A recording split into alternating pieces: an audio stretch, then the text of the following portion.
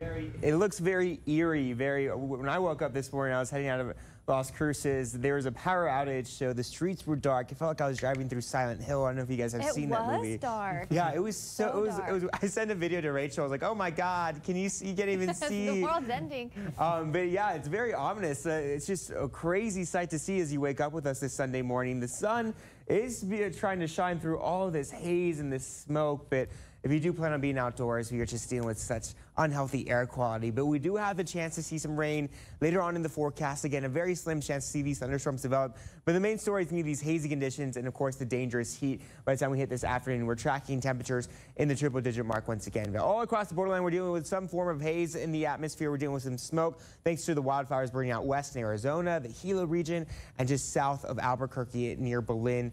As well. But temperatures off to a pretty warm start all across the desert southwest. 81 degrees at Phoenix Sky Harbor, 75 across Tucson, 79 degrees for us here in El Paso. We zoom in a little tighter. Things are beginning to cool down just a tad bit as we wake up this morning. When we started the show, we were tracking temperatures in the 80s. Now we're at 74 degrees, but then these temperatures will begin to warm back up into the 90s by the time we hit 10 a.m. By the time we hit 11, 12 o'clock, we should be hitting those triple digits. So far, we've seen 5 days of triples. Today is probably make it number 6, and tomorrow number 7. But you got to keep in mind to always look before you lock as well. We'll give you an example like this. The air temperature outside is 95 degrees. Within 20 minutes of you leaving your vehicle, 124 degrees, and that temperature begins to rise every minute. So always look before you lock. You never want to leave any of your pets or children in that back seat because, again, those temperatures inside the vehicle will get even hotter than the air temperature that it is outside.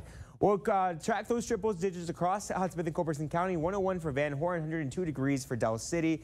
I think they'll have a better chance to see these thunderstorms develop for them. But for us, we'll do a 10% chance for the El Paso and the Las Cruces area. I think our main threat with these storms, though, are going to be the gusty winds and the potential of seeing some lightning strikes. But another hot one for Socorro at 107, matching that in Anthony as well. We travel to Doña County. We'll deal with those hazy conditions. With that smoke in the air, so make sure if you have asthma or any respiratory issues to probably stay indoors with the AC, and you probably want to because when we're tracking 107 degrees across our region, it's not a good sight to be outdoors anyways for a long period of time. 106 for Hatch as well for today. And we time it out with our future track computer model. This model has just updated around 3 o'clock. We have the potential of seeing these thunderstorms develop in our area mountains as well as the El Paso area. But very slim chances to walk you through 6 p.m. Overnight, things look to be quiet. I think much of the activity will be towards the Texas Panhandle and southeast portions of New Mexico as well. We pause again at Monday at 6 o'clock. We could potentially see a stray shower or so. But again, our main threat is going to be the winds, which will pick up some dirt and will also reduce visibility if possible. We'll throw in that slight chance for today and for tomorrow, but it will be hot, but a gradual cool down to 101 degrees for your Tuesday. And we stagger around 100 degrees for the next several days, but by next weekend, we could see those thunderstorms develop once again.